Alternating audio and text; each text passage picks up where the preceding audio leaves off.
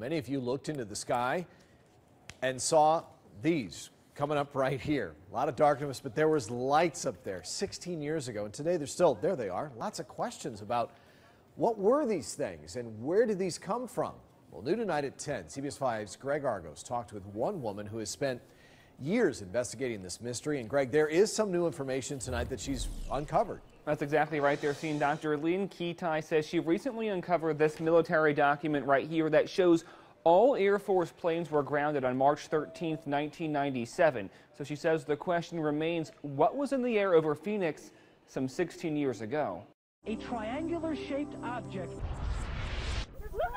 March 13th, 1997. Thousands of people saw more than stars in the night sky. Got that one on video. Reports started piling in from all across the valley about something strange in the sky. Major sighting here. Most people saw a mile to 2 mile wide, either formation of lights in a V formation, gliding rooftop level. And some people actually saw a craft. Others saw these orbs, these balls of light detach from the main object, go out into the environment. There's one behind the chimney. One of those people is Dr. Lynn Ketai, who has been researching the Phoenix light phenomenon for years. It is amazing to me that it's 16 years tomorrow since the most historic and still unexplained mass UFO sighting in modern history took place right here in Arizona. Ketai says officials at Luke Air Force Base initially said the lights had nothing to do with any military planes or aircraft,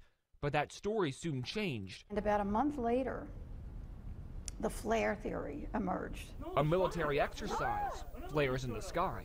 But Ketai says she recently received these Air Force documents dated May 1st, 1997, which state Luke Air Force Base was not involved in any way with the lights over Phoenix.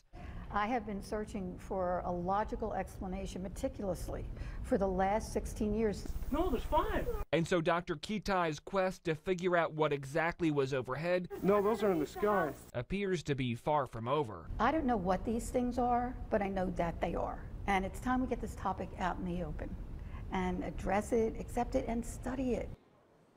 Of course, many questions still remain for the thousands that saw the lights with their very own eyes. Dr. Ketai is screening her documentary at an event this weekend, and we've posted all of that information on our website, cbs5az.com.